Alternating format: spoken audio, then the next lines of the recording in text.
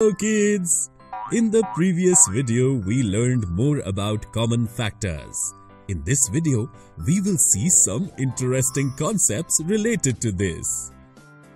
Golu, Bhola and Bunny together have decided to donate some items to the needy children of Champapur. Golu will bring pencils, Bhola will bring pens, and Bunny will bring notebooks. Then, all three of them will divide those things equally among the number of children so that every child gets every item. Golu has brought 19 pencils, Bhola has brought 48 pens, and Bunny has brought 54 notebooks. Now all three friends are thinking as to what is the maximum number of children that they will be able to give these things to. To find a solution to this question, Bunny first wrote the factors of the three numbers in this way. Now, Bunny is trying to find the common factors of these numbers. Bunny is thinking, there is only one common factor of these numbers. 1. How can it be possible that 1 is a factor of each of these numbers? Children, is what Bunny saying correct? Is 1 a factor of every number?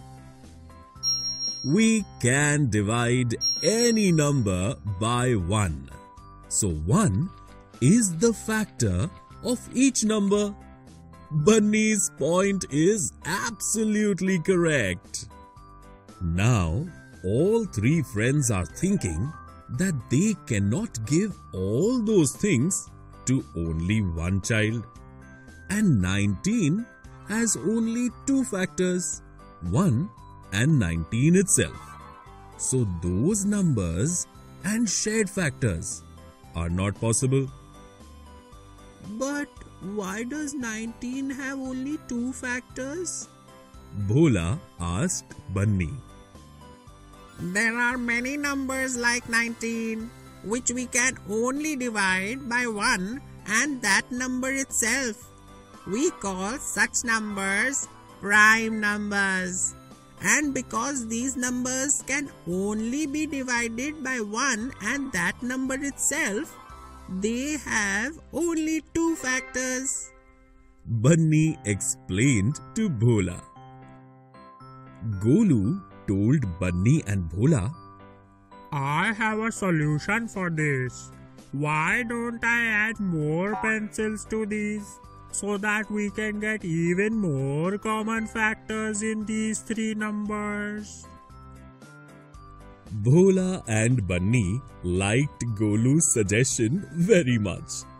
Bhola immediately found the common factors of 48 and 54.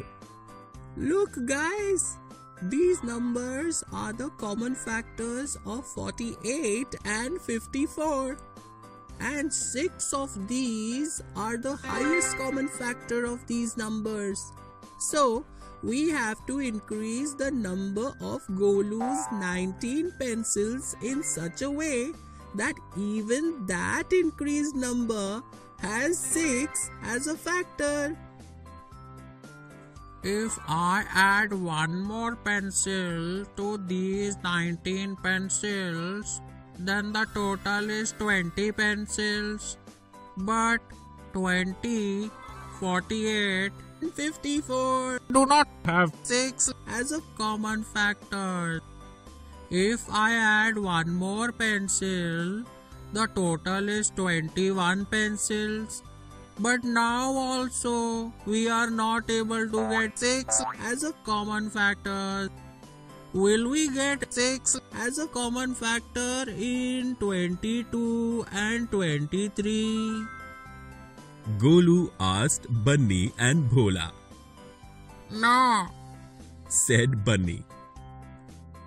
Oh wow! If I add 5 pencils to 19, there will be a total of 24 pencils. Here, the numbers 1, 2, 3 and 6 are the common factors of 24, 48 and 54. And 6 is their highest common factor. Therefore, we can distribute these things equally among 6 children.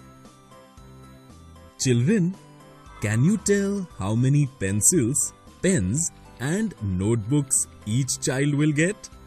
If you want, you can stop the video and find the answer. 6 times 4 is 24. So every child gets 4 pencils. 6 times 8 is 48. So each child gets 8 pens. And 6 times 9 is 54. So every child will get 9 notebooks. In this way, Golu, Bunny and Bhola formed 6 groups of all those items. And excitedly, they went out to deliver them to the needy children of the village. Children, in this video, we have seen some fun concepts related to common factors.